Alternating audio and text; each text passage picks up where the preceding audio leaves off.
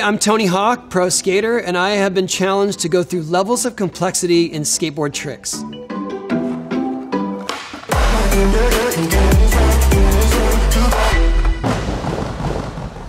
In the interest of time, we are only covering flat ground tricks and ramp tricks, no grinds, no slides. There are so many variations here, but I'm trying to give you the foundation from which the other ones are built. And just remember, this is my personal interpretation of this challenge, so let's hit the floor. Level 1 would be the flat ground ollie. Ollies are the foundation to almost every skate trick. There's hardly any tricks that you can think of that don't start with an ollie first. So if you're gonna start skating, that's gonna be the first trick that you actually learn. The motion of an ollie is using one foot to snap the tail of the board downward, and then you have the board sort of aiming up and then sliding your front foot at the right time in order to bring that board up and level it out in the air. It's a simple technique, but it's all about timing. There are a lot of subtleties to it. There are all kinds of different ways to ollie, but the bottom line is you're trying to get the board up in the air only using your feet. People who first try to learn ollies, the number one mistake is they won't commit to it. So you see kids trying ollies and they land with their foot off to the side. People do that for years. And it's just all about committing to actually landing on top of the board.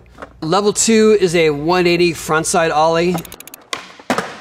Frontside refers to the way that you're turning, and it all stems from surfing. So if you're frontside to the wave, you're turning literally with your front facing the wave. That translates down to skateboarding, where that same motion is frontside. On a frontside ollie, 180, you can actually see where you're going. You can see the landing. The motion of it is basically an ollie, and as you ollie, you're moving your shoulders and you're turning your upper body 180 and making your lower body follow. It's a little bit of finesse with your feet because your feet have to move a little bit differently in order to make that board come around, and it's very easy to have your back foot move too far, which I did plenty of times during this demonstration. Once you land, you're riding backwards. That makes it more complex as well because you're starting the trick forward, you're landing backwards, and a lot of people are not comfortable going backwards. So level 3, I say, is a backside 180 ollie. It's not that it's more complex than a frontside 180 ollie, it's just a little bit more difficult because you can't see your landing zone. So you're going literally on blind faith, that you're going to be landing straight and going the right direction, and then your head sort of catches up at the end. So it's almost like you're going with the force. You're using the force to land properly, and then using your other senses to figure out where you are and how to adjust. It takes a little bit different technique too with the snap on the ollie, because on the frontside ollie, where you hit your tail is a little bit different than on the backside one. Your feet will move a little more on backside generally, and depending on how late you turn the 180 is really how much risk you're willing to put out there. My level 4 is a backside pop shove it. What that means is turning the board a 180 under your feet while keeping your body in the same position. When I say backside direction, that means your board is going the backside direction, but your body stays forward. I would start with a backside pop shove it first because I feel like that's the easier way to do it. So 180s is the opposite, but when you're doing shove-its, it's actually easier to go backside because you can see the board come around. The idea is that you snap it, and as you snap the board, you're giving it a little nudge in that direction, and then you keep your feet out of the way as it comes around, and as you see it come around, you put your feet back on the grip tape where it needs to be, and then push it down on the ground. It's very easy to spin it too far. It's very easy to spin it not enough. As a reference, the first couple that I tried today, I overturned it so you can see where my board goes a little bit too far. I caught it with my feet, but my feet kept going with it, and it's just not suitable for landing straight. And it just takes a little bit of finesse because it really doesn't take a whole lot of effort on your tail when you push it to make it turn. In fact, some people to learn how to ollie accidentally do pop shove-its because they can't keep their board straight. My level 5 would be a frontside pop shove-it. It's the same idea in theory as a backside pop shove-it, but you're pushing the board the other direction. You're pushing it more of an unnatural way because you have to sort of kick it in front of you, yet the board stays so far under your feet it's hard to see. So this trick is more based on feeling than sight. You'll see that when my feet are set up, my feet are very exaggerated off from one side of the tail and off from one side of the nose. I need that in order to keep the board flat as I kick it around. If you keep your feet in the general ollie position and try a frontside pop shove it, it's very likely the board will flip, and not flip in a good way. You're gonna land either upside down or what we call primo, which is on your wheels sideways, and that usually doesn't turn out very well either. I feel like some people find a trick that they're comfortable with, and that becomes their go-to, even though it might be a few levels above what's basic. Perfect example is my son Spencer. He doesn't skate regularly, but when he does skate, he can do frontside pop shove it's easily, clean, catches them high, and it's just like this muscle memory he has, which is fascinating to me because mine are terrible. Level 6, in my eyes, is a kickflip. It's crazy to think that many people understand what a kickflip is these days, because when we first saw Rodney Mullen do it, we didn't understand how he made his board flip. We called it a magic flip. That was literally the name of it at first. He called it an Ollie flip because he did Ollie first and then flip the board. And that is the technique, and the baseline of it is an Ollie. But as you're Ollieing and as your foot is sliding forward to level out the board, it actually slides out to the side and starts it flipping. It's all one fluid motion. It's a foundation to skating, but it also can be one of the hardest things to learn. The whole idea is that you're doing an Ollie and you're making the board flip under your feet. A lot can go wrong like that. Usually it doesn't flip enough. I did that plenty of times when doing this segment. And the whole reason for that is that you either didn't flick it fast enough or you didn't Ollie high enough. You can always improve your kickflips. The idea is that you want to catch them high. You want it to get to your feet so you're still under control of the board as you're in the air. If we had levels of kickflips, the first level is just doing it, the second level is catching it, and the third level is doing it over stuff, over stairs, over fire hydrants, flipping into tricks. Level 7 for me would be a heel flip. It's a little bit misleading to say it's an actual heel flip because you're not using your heel to flip it. So you see that the kickflip turns this one direction, and when you see a heel flip, it turns the opposite direction. You're not actually flipping it with your heel, but that's the only way to separate those two terms. And as you see, my foot is set up actually with my heel off to the other side of the board. I'm actually scraping the side of my foot diagonally, the opposite direction of a kickflip, but I'm not using my heel. I'm still using the toes of my shoe to make it happen. And sliding it that way and then making it flop over. Number one mistake of heel flips is not getting it around, landing primo and falling backwards. Some people find it easier to flip heel flips, including one of my kids. All of this can be debated. It's really more personal preference, but in my head, and I learned kickflips first, I learned heel flips much later. Ironically, for me, heel flips are easier on vert, but I'll get to that later. Level 8 is what is commonly known as a varial flip, which is actually a misnomer because to do a varial, you have to grab your board and turn it with your hand. So it's actually a shove-it kickflip. That is what it should be called, but I'm gonna go with the general population and say, okay, it's a varial flip. Basically, it's a shove-it and a kickflip all at once. What happens is you flick the board, you actually position your foot so that you're kicking it and giving it a little twist at the same time, so that when it does come around, a kickflip ends up landing like a heel flip. Sometimes that's easier than a heel flip because you get to see the board come around and you can decide when you want to actually put your feet down on it, like when it's going to be safe to land. It's a building block to other tricks. So this level with the varial flip or the shove-it kickflip is a little bit more complicated because any shove-it kickflip could be considered on the same level, which is a varial heel flip, an inward heel flip, or a hard flip. And all of those are the board spinning different directions and doing different types of flips. And then you get into spinning the body more. You can do big flips, you can do 360 flips, laser flips. There's all kinds of other ways to do this, so I'm just gonna leave that all on the same level and for other people to decide which ones are more difficult. In the interest of time and being concise, I'm excluding a lot of other ways to do these tricks, including going backwards, going fakie, doing them switch, doing them your unnatural stance. There is a whole sea of different ways to do this, and I'm not ignoring them, I'm just trying to focus on the basis and the foundation of what these tricks are. So in order to go to the next level of complexity, I need to get more airtime, and I do that by using my vertical half pipe because it actually propels me into the air 6 to 10 feet, and that way I can show you what it's like to ollie and start spinning and doing more complex maneuvers. So let's go hit the vert.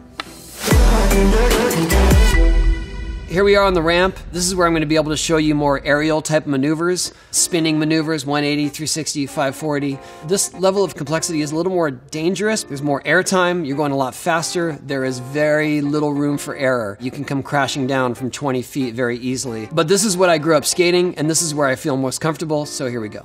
Level 9 would be a 180 aerial.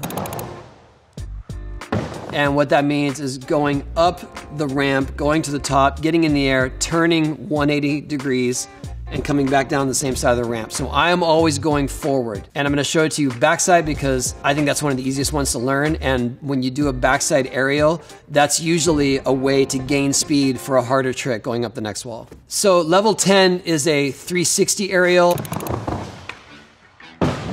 That can be done a number of ways. You can go up backwards and do it. You can go up forwards and land backwards. I'm going to show you what I think is the most basic 360 aerial, and that is a frontside 360. So I'm going up the ramp, I'm turning in the frontside direction, a full 360, and I'm coming down backwards. So you may think the next level of complexity is a 540 aerial. For some people, that might be true, but I believe that before we get into a 540 aerial, I want to get into a flip trick, flipping the board in the air and catching it under my feet while doing a 180. For me, that would be a frontside 180 heel flip. So you remember level 7 on the flat ground, which was the heel flip? This is what it looks like when you take the heel flip onto a vert ramp in the air and turn a 180 at the same time. So this is where we start adding levels of complexity, danger, and difficulty. So the next level would be a 540 spin. I would choose to do a backside 540 spin, more commonly known as a Mctwist, the way that I grab it. It was the first backside 540 ever done on a vert ramp, which was done by Mike McGill. This can turn into more of a flip sometimes, but the level of complexity and difficulty is much greater because you are blind to the ramp for half the spin. That means you cannot see your landing zone until you're just coming around, and it's almost too late to try to worry about it. So going forward, I'm going to use existing videos of tricks because in the interest of time and my own personal safety, these tricks are much more complex and require a lot more effort and a lot more attempts. Luckily, I have some on video and we can refer to those. Level 13 is a 720 spin. It's a trick I created in 1985 because I had a ramp that was giving me plenty of airtime. At some point I realized I could probably spin more than a 540 on this ramp, and it worked out pretty well. You come up backwards, spin around, almost do 2 somersaults, and then come down forward. 720s are especially difficult because you are blind to the ramp for an uncomfortably long time. The idea that you're coming up backwards and starting a spin makes it extra difficult because it's hard to snap off the wall to get enough airtime. In the world of skateboarding, that snap is what it's all about, especially on a vert ramp. Level 14 is a Varial Mctwist. So if you can remember the pop shove it on flat ground and the Mctwist maneuver, this is combining those two things in a much more complicated and complex way. You're spinning the board an extra 180 under your feet as you spin this 1.5 somersault in the air. The board does 2 full rotations, you do 1.5. You've got to meet it with your feet before you're ready to land, and a lot of that is just based on feeling. Level 15 in going with this pattern, to me, would be a kickflip Mctwist. I can't explain how much more difficult that is than these other tricks. Let's put it this way. The Mctwist was created in 1984. The Varial Mctwist was created in 1989. And the kickflip Mctwist didn't happen until 1995. It's that much harder because you're flipping your board, you're trying to set it into the same trajectory of spin that you're doing with your body, and at the same time you've got to catch it as it kickflips 1 rotation. So all of that's happening without you being able to see your board or your landing zone. It all happens almost in a vacuum while you're flipping and you're spinning, and all these things have to come together, and it's all based on feeling. Once I flip it and I feel the board in my hand and I feel my hand near my feet, all systems go. It doesn't always work, but that's the only way that I can gauge if it's gonna happen at all. This was my very first kickflip Mctwist. It happened in 1995 on one of the few vert ramps in the world that was in Tampa, Florida, at the skate park at Tampa. Vert skating was relatively dead. There was only a handful of hardcore vert skaters left in the world, and we all happened to be there that night. I just made it happen. This trick I've been testing and testing and testing, and I knew that if I was ever gonna make it, it was gonna be this time with my contemporaries. So if you see where I'm landing on the ramp, that's not the ideal landing zone, but I managed to absorb that impact just based on experience. In hindsight, I needed to land that low because I needed all that time to make all the other things happen. I made it a few times since then, maybe a little bit cleaner, but I'm hugely proud of this one because it was the first one, and you can tell the elation on my face and just how excited everybody else was.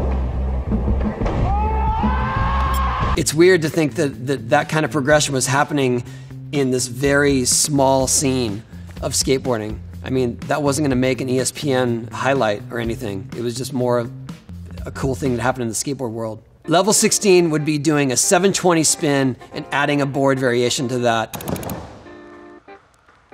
My board variation of choice for the first time doing it was a Varial 720. The board does a full 900 rotation and my body does a 720 rotation. Spinning around twice and trying to get your board to your feet during that double spin is extra hard because basically once you leave your board, you kind of leave it behind. And so you gotta rely on your feet kicking the board into an extra spin as you catch it and guide it around. If that sounds difficult, it is. If you ever see someone trying Varial 720s, you'll see them kind of lagging with their board behind and they never get back to their feet correctly. And the key to it is getting that snap, kicking your feet extra hard and getting the board to start spinning before you even start spinning your body. We're talking about fractions of a second to make that work, and even then, it might not work. Level 17 of spinning aerial maneuvers for me would be a 900. To give that some perspective, I learned Varial 720s in 1998 and then learned 900s after that in 1999. Basically, a 900 is extra tricky because twice you're blind to your landing zone. You need plenty of airtime. As you come around, you've got to shift your weight mid-spin in order to not fall too far forward. I'd say that's the first mistake of anyone learning 900s. Once they actually try to land it on the wall, you end up falling forward into the bottom of the ramp. And in Mctwist, you don't have to shift your weight like that. But once you're coming around and you're spinning another 360 on the way down, you've got to make sure that you balance your weight evenly. It's a very nuanced shift into your back foot, and it can't be too much. And even then, you don't know if it's gonna work. The complexity of a 900 is not necessarily higher than any of these other tricks. The danger factor is much higher because if you miss any part of that spin or if you open up during that spin, you find yourself in midair way over the ramp and falling on your back. And it happens all the time. Even if I miss the grab, I have to commit my body to that spin just to land safely. And I know that just sounds bizarre, the idea that you already know you're falling, but you've got to commit to the whole trick because otherwise you're gonna land on your back in the flat bottom. I've broken my rib on it. I've broken my ego many a times trying to make it happen. I had been trying 900s for about 10 years before I actually made one. When I finally made one, it just felt like a huge relief. It was more like, oh, I can just put that one to rest. No more getting hurt on that.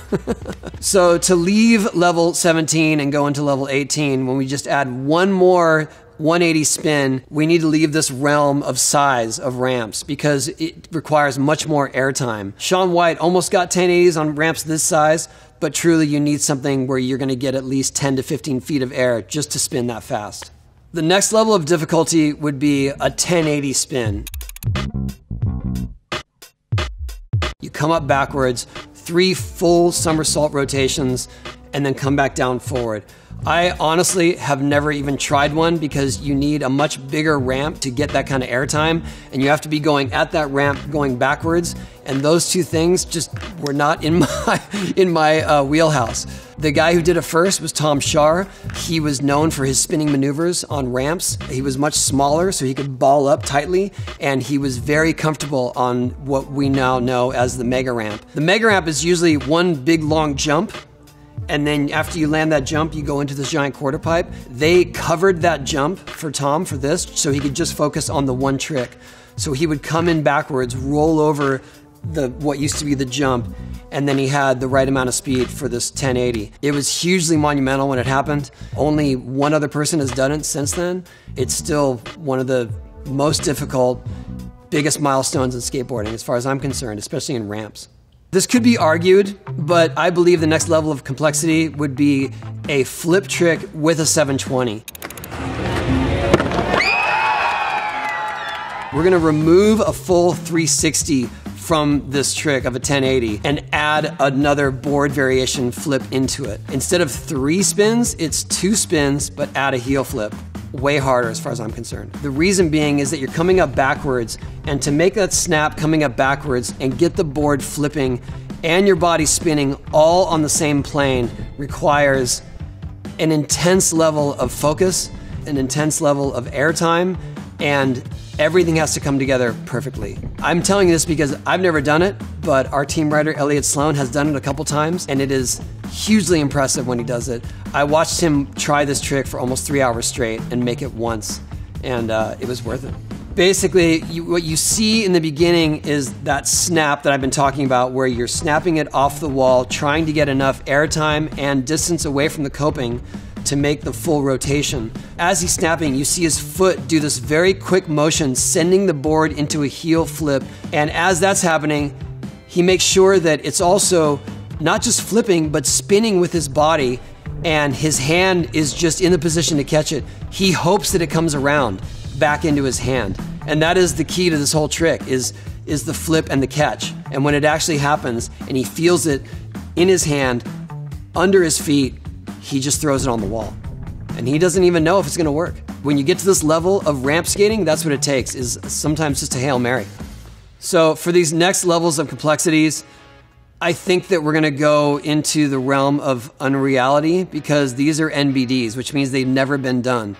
But we know as skaters of this ilk that they are possible. Level 20 would be something that has never been done, an NBD, and it would be an Ollie 720, which means you go up the ramp and do a full double rotation without grabbing the board.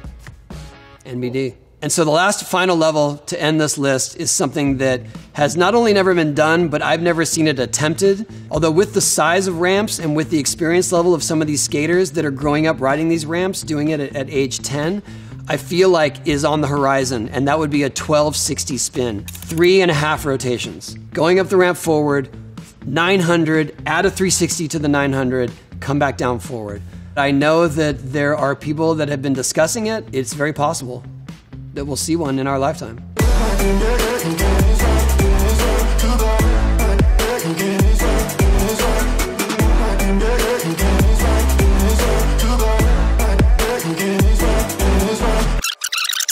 What can I say? It actually got done recently by Mctwist. He was the only one to even try it.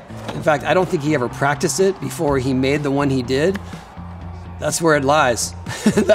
That is the absolute apex of spinning maneuvers on ramps. You're lucky to see it in your lifetime. It's hard to say that even though an Ollie 720 hasn't been done, that's somehow harder than a 1260 that has been done. The 1260 is just the danger factor and the difficulty and the spinning. There's so many things that could go horribly wrong, tragically wrong on that trick, that I still would keep it as the top level of complexity and difficulty, even though Ollie 720 is still an NBD. So I'm choosing to end this list here because I feel like it's a pretty good summary of different aerial type maneuvers or Ollie type maneuvers. There are so many variations of these tricks that you could go to exponential levels of complexity and difficulty. Skateboarding can be as complex as you want it to be. I think skateboarding at its base is a form of expression. And for me, it is my art form. It's also a sport, it's also a lifestyle, but at its very core, it's your voice, and you can do it in any style, in any form you choose. The possibilities are endless, and I hope that this gives you a glimpse into the difficulties and complexities of skateboarding, especially through my eyes. Okay, thanks Wired, hope I helped.